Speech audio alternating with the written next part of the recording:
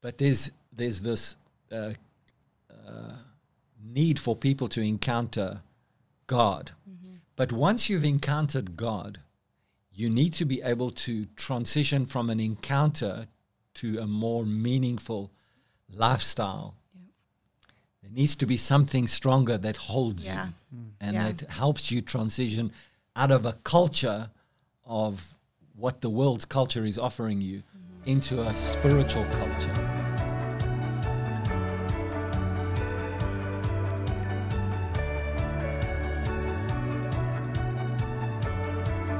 Hello, everybody. Welcome to another episode of Winning Conversations, an early Christmas present, some would say. Yes. This is coming out, and this is an amazing Christmas present because we have Pastor John Bendixen. How are you, sir? I'm great. Oh, my Glad gosh. to be with you before Christmas. Yes. Thank you. Yeah. We appreciate it. Christmas wonderful. goose came early, you know what I mean? For those of you who don't know, you are, I'm, so again, we were talking earlier about why this podcast exists and the conversations and why it's called Winning Conversations, because you get to have these amazing opportunities, and you're one of these people for me. Yeah. Personally. Same. Same. I'm I'm honored to be able to sit here and talk to you. This is not a normal conversation we get to have. It's unreal. Yeah. It's really is one of those moments where you get to talk to a titan in the faith. For sure. And I absolutely consider you that. Like someone who's just, and sorry. Top dog. I could gush for a long time, but I don't want to, because this is not about, so for those of you who don't know, for people who just aren't aware, could you please explain like your relationship with Heritage of Faith, if you don't mind? Heritage of Faith really started in my time when I was already part of Jerry Savelle Ministries in South Africa. As part of Heritage of Faith, Jerry Savelle Ministries in South Africa, I was connecting with a lot of pastors. A pastor came to me. He had a heart condition and needed someone to run his church. And so Brother Jerry said, go ahead, run the church. We didn't take any finances for it. And he ended up never coming back into the church because his heart failed him and he ended up dying. But that led us to actually take over the church. The people asked us to take over the church. And so from the beginning, it was actually a Jerry Savelle, a Heritage of Faith church. And that goes back more than 20 years. Now we started at the same time, pretty much as Heritage of Faith, Crowley. Yeah. And so I was first part of JSMI in South Africa, and then became Heritage of Faith and started a church in South Africa. And that church has expanded to be a number of campuses, many Bible schools, and it's just done many things in South Africa. So people might not know, how long have you been connected with Dr. Savelle? Has it been? Yeah, it's been a long time. One-on-one, personally, being part of his ministry, being part of his life is close to 28 years now. And it's wild. It's a long time. Yeah. It's amazing. It's been a great journey. You know, Dr. Savelle is one of those rare people that have integrity, they have honor. He has honor. He is a man of great capacity for people, for ministries, for pastors. And it's been my honor to be with him, walk with him, serve him, and him to be part of my life and my ministry and all of the things that we do together. It's been 28 years of just absolute joy. You know, if I can just keep talking here for a minute. Please do.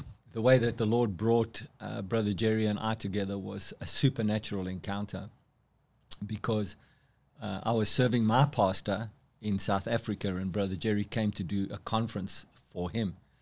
And when I heard he was coming to do the conference, the Lord spoke to me and said, you must serve him.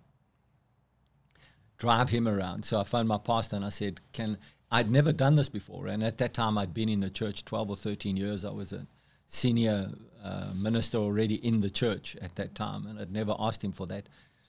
And he said, yes, John, of course you can do that. And I ended up driving Brother Jerry for a week.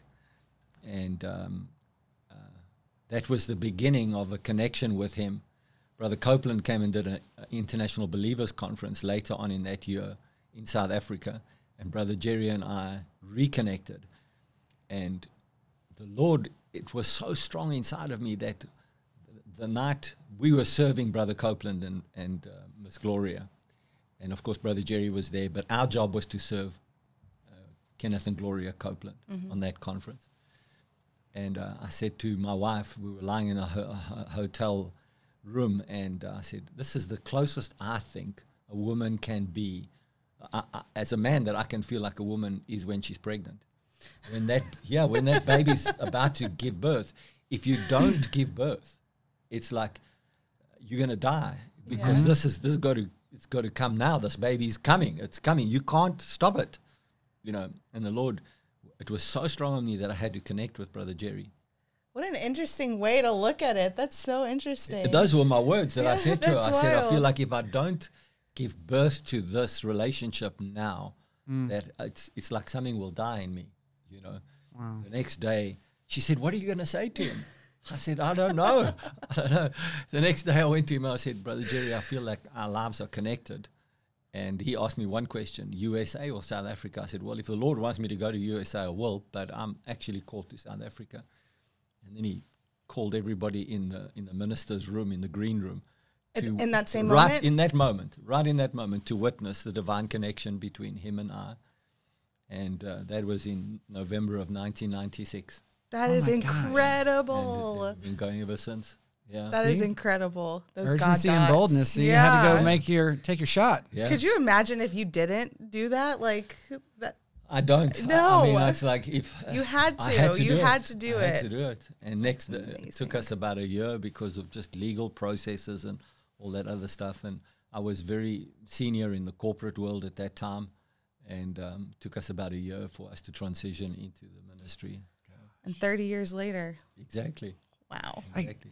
Is that like baffling to think about? Like, just like when you think about what you, like the 30 years of what that's looked like, what you've done. Yeah. I mean, the schools, the What you've ministry, built. like what you, Right.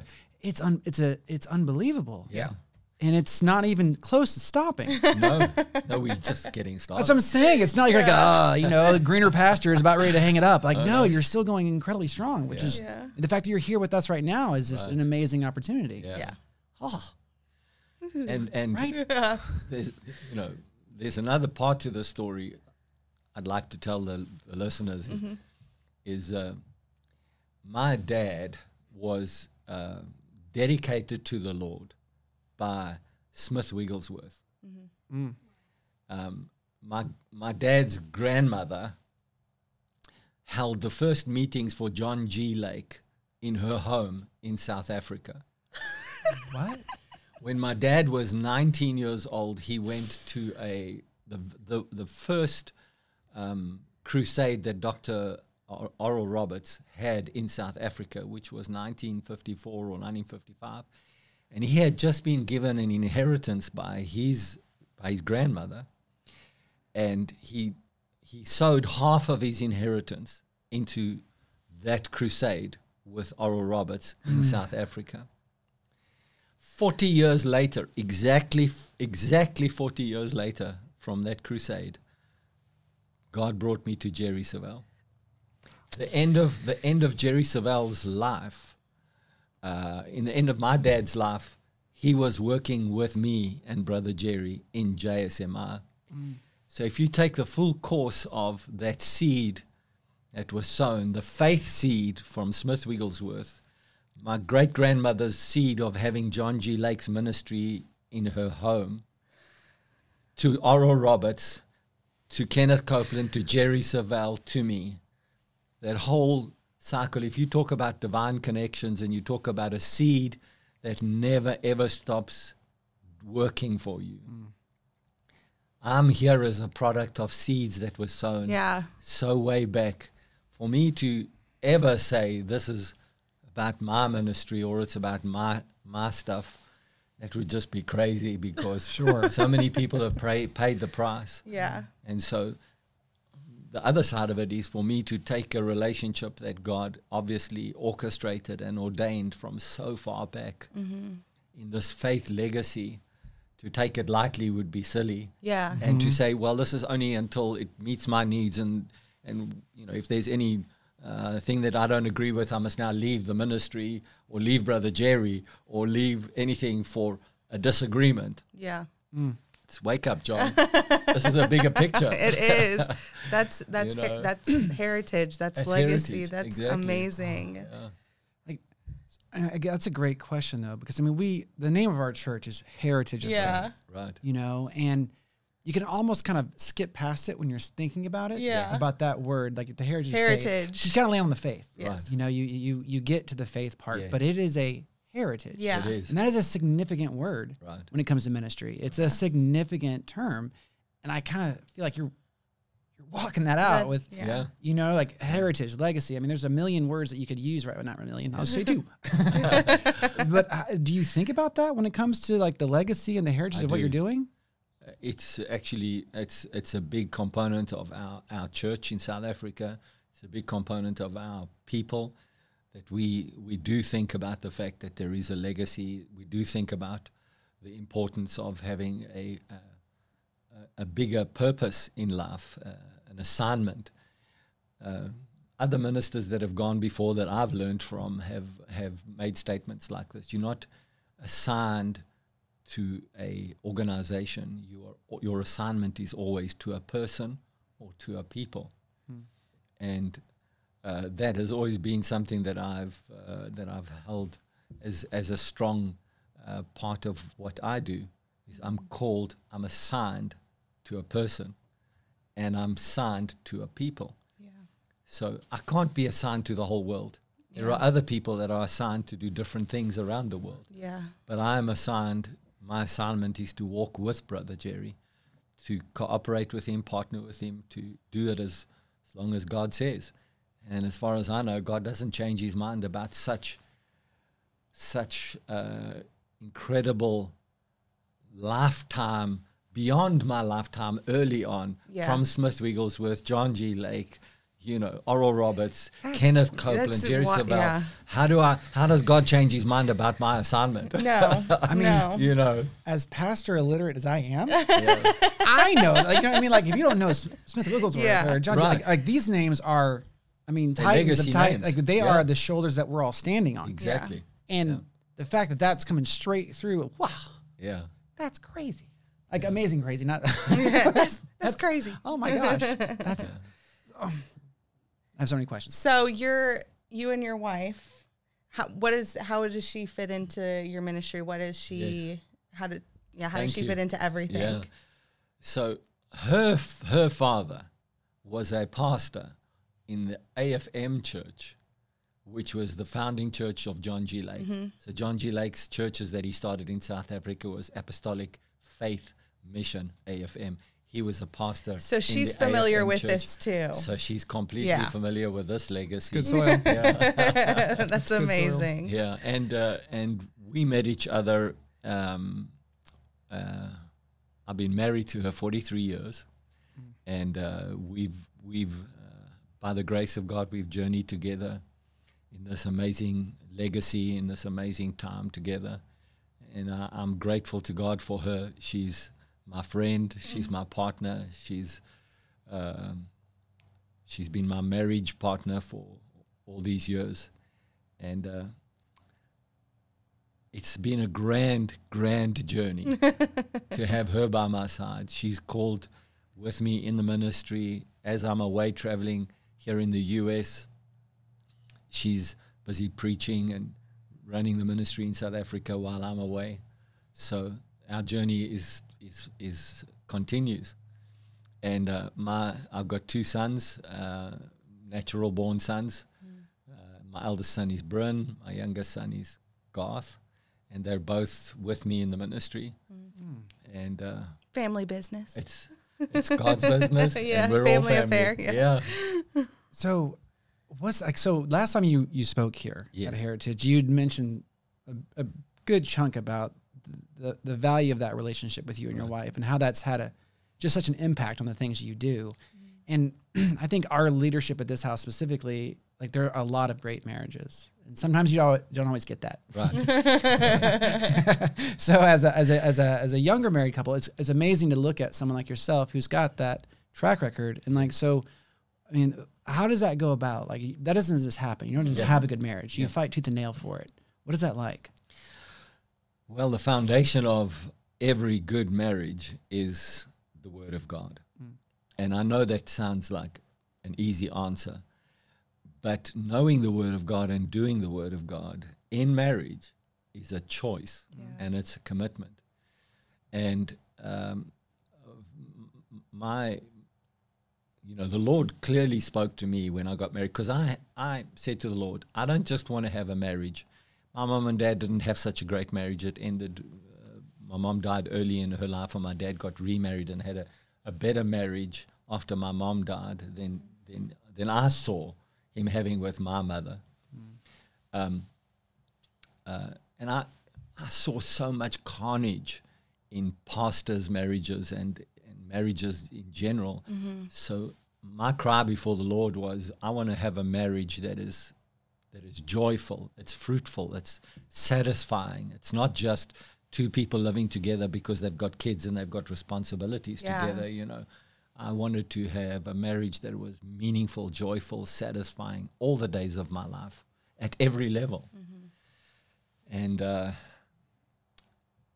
he took me to the book of Ephesians, and he said, if you want to have a good marriage, John, then you've got to do what Paul said I do to the church, and you've got to give yourself up for your wife. So of course he's talking to me as a man, and I have to bring that perspective to this conversation, because I was seeking God, and this is how God spoke to me. You got to give yourself up for your wife. That's an easy thing to hear. It's not such an easy thing to do. What are you talking about? Yeah. Because there are so many small decisions. Like when we first got married, I was quite active in sports, and I was either in church or I was playing sport. That was sort of where my life was after I came out of the military. And when we got married, she said to me, John, I didn't marry you to sit on the sidelines and watch you play sport. I married you because I want to be connected to you. I want to build our intimacy together, our relationship. And so she said, I want you to stop playing sport. I said, but you knew I was a fairly good sportsman playing at a fairly high level of sport before we got married. She said, I know, but what's our marriage going to be like if you are playing sport and I'm doing something else while you're playing sport? How do we build this marriage? So I went before the Lord, and he said, I told you, John, give up your life for your wife. So I quit sport. It's a sacrifice. So then I started watching sport on television. I'm not laughing at you. So then that lasted a couple of months, and then she said, so we were early young married couple, and she said, John, I didn't ask you to give up sport so you could then watch it in the living room.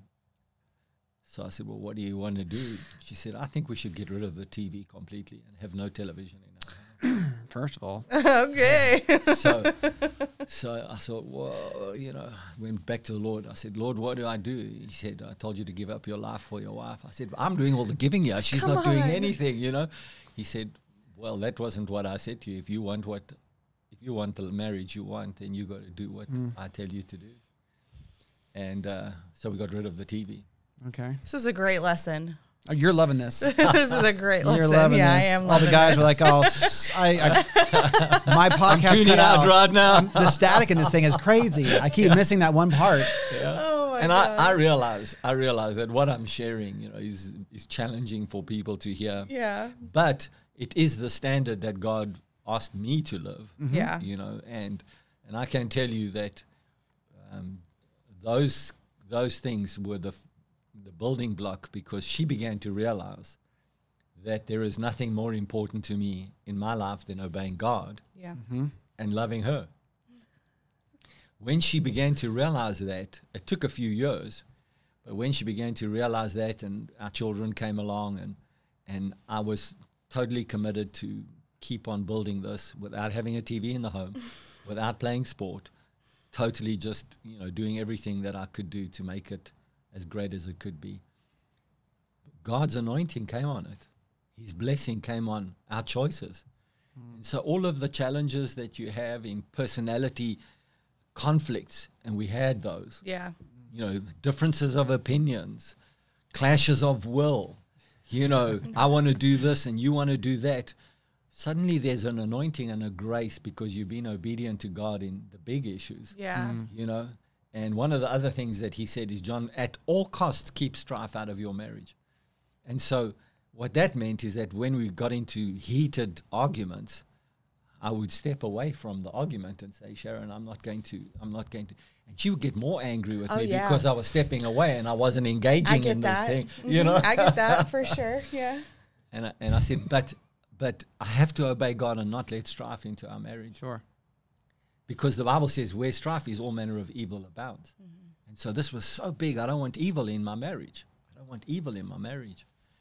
And again, it's easy to say that. Yeah. And it's more difficult. And I didn't get it right all the time. She didn't get it right all the time. But we were significantly engaged enough to make it work. And I'm going to just bring this back to the ministry. I can say that I love the church of the Lord Jesus Christ. I do. I love the church of the Lord Jesus Christ because I love my wife. And that was what initially is what he said to me. He says, if you want to learn to be a pastor that really is a shepherd, that knows how to love the church, you need to know how to love your wife. The way I love the church is the way that you will love your wife. Yeah. So as I journeyed through that process in my life, I began to appreciate what Paul was saying to the Ephesian church. If you lay down your life like Christ laid down his life for the church, then you will get an understanding of the power of the church, the love for the church, the joy of the church, because you see it in your marriage. It's beautiful. Yeah. So that's amazing. What's it like with your sons? Because, again, sometimes you see kids get into ministry that maybe shouldn't. Yes. And sometimes you see anointed children that are just like, there's a fire there that needs to be cultured and move forward. And so what's that like serving the Lord with your sons? My sons, like many of the ministers I know, the enemy certainly comes after the legacy seed. And the devil certainly came after my two sons. And they both had a journey in the early years of their life, from teenage years into their early young adult lives, where the world called them and the world pulled them. But they were always assured of one thing, and that was we were always going to love them and we were never going to judge them. And whatever they did wrong, we weren't going to allow their choices to separate them from us. So they were always assured of that. And they made wrong choices. And they both had to journey in their own walk with God to come back to him and come and repent before him. And when they did that, then they encountered the God that was the God of grace, the God of forgiveness, the God of greatness, favor and grace. And so now we are in a place where they are meaningful contributors to the ministry. I have confidence not just in them. We have a really amazing team of young people in our ministry that are, I want to say, late 20s, early 30s. And the Lord has, and a lot of them have grown up in the church with me and with us. And they have seen this whole legacy unfold and been part of it. So, I delegate a lot of what happens in the ministry to a younger generation of people. And it's a grand thing to have. I want to hear about that program. Can you remind us what that program's called that y'all have? So our program is called My Exchange. My Exchange, and it was birthed out of a recognition, and based on our conversation we've been having till now, you can understand that I had an encounter with God where I had to exchange my desire for what he said I needed to do. Yeah. Yep.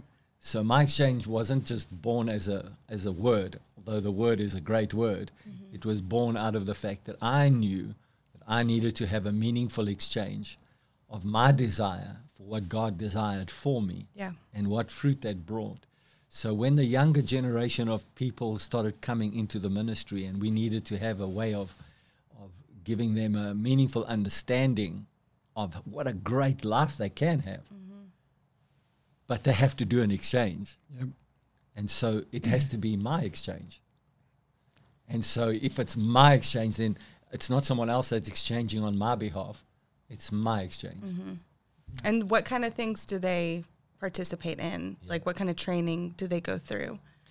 Our primary focus right at the beginning is we lead them in a path of giving them some teaching about purpose, about how they can plan things in their lives around purpose, rather than just planning things around, I think I want to do this, I think I want to do that, or, I can pursue this, I'm talented enough to pursue that. So what's your purpose? What is it that you really want to do? What is God's plan for you? A good thing or a God thing. Exactly. I think that's just like it's the coolest thing. Like training up the next generation. It's so crucial to the body, and it's so crucial to the church. And I wish there was more of a focus on that, like really leading and really imparting and like being intentional and bringing up this next generation. And there's a part of that, I think, as we see a lot in the younger generation, there's that microwave mentality of like, I want that ministry now, that anointing now, whatever that is, but this is a crock pot solution. Like you've got to walk it out over time. And I, as someone who was a lost prodigal in himself, like hearing what's happened with your son's journey is amazing, because now they can speak to people from a level that they couldn't. They do. They have access to tap into something that, like, we've been pulled by the world, right? And we got hit. Being a PK is hard. It's rough. It's hard. It's rough. But the journey back is that's the joy of it. And then what that looks like, there is redemption, there is mercy, there is grace, there is forgiveness. But I feel like the younger generations too, and even, us, my generation, I'm one of them, like they're so hungry for something, you know what I mean? They crave purpose, and they crave life, and it's just about leading them and putting them in the position that they're supposed to be in. But how will they know if they don't get led? Well, so if someone was like, I love what you're saying and I want to get involved with the My Exchange, how would they go about doing that? Well, you can go onto the My Exchange website. We will link all those.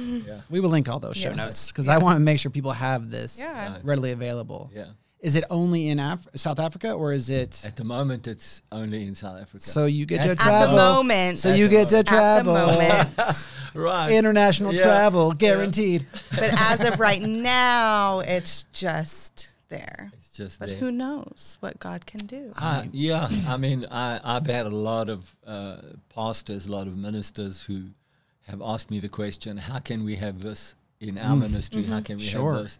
And so we're actively seeking God and looking for ways that we can bring some of what we have to other ministries around the world and activate that in other churches and other ministries. So it's certainly something that I believe God wants to do, because if we don't have a solution for young people, if I'm talking too much, just ask me a question and jump in here. But there's this need for people to encounter God.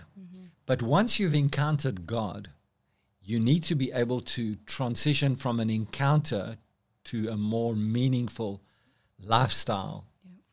And if you're connected to a group of people in the world, the chances of you staying in that encounter with God diminishes day by day.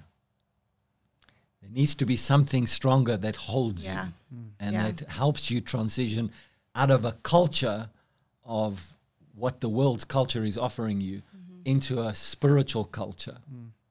And that's certainly something that we've worked very hard on to do that. So it's a grand thing to encounter the Holy Spirit. I don't mean to sound in any way diminishing this, because this is important, but it's great to fall in the Holy Spirit. Mm-hmm. It's great to laugh by the Holy Spirit. Yeah. Mm-hmm. But once you get up off of that floor and you go tomorrow and the next day and the next day, there's something that's got to hold you. It's good. It's got to hold you. It's got to keep you, and you've got to stay in that. And so then you have to be found, have a strong foundation that can help you grow. And so we're working on that actively and our younger generation of people in South Africa, they have made such an impact in their parents' life, because it wasn't just a one-time encounter. It's been a lifestyle that they've lived, and their parents have watched the change, and they've watched them give up, minister to their friends. And some of their friends have said, we don't want anything to do with what you got. Some of their friends have said, how can we get what you got? Yeah. I want some of that. And so, so that some have come in, some have drifted, and parents have watched their life change. And lo and behold, parents have said, wow, if my kids can do this, I can do this. Yeah. Absolutely. And it's had a big change. Well, it sounds like you are making winners in life. That's what it sounds like. Did you like that transition? Did you like that? That was an award-winning transition right there. Thank you. That was unbelievable. Yeah, it sounds like you're making winners in life. And so that leads us to our last question that we ask on every podcast. And we love hearing everybody's answers because they're always so unique and they're all great. What does making a winner in life mean to you? It's going to sound obvious when I say this, but exchange. Yeah. Exchange for God's plan for your life. If you exchange and say, I'm willing to say, what do you want for me, Lord? Rather than, I'm going to go do this. What do you want for me, Lord? He will make you a winner in life. See? So great. This is the best show. I don't know. You know what I mean? Like, hands down. We have the best gig in the entire church. Besides true. My gosh. It's amazing. Yeah. This is been an absolute joy and you. treat and a Thank blessing. And I me. can't wait to see the people that get to watch this and listen to this. This is going to be a blessing for all of us. So yes, thank you so much for your time. Yes, thank you. It's been awesome. Hello there. We want to say again, thank you so much for another episode of Winning Conversations. This is, again, the best Christmas treat we could possibly give you. We can't wait to see you on the next episode of Winning Conversations. Check us out on the Instagram, YouTube, podcast, all those places. And we look forward to seeing you next time. Okay.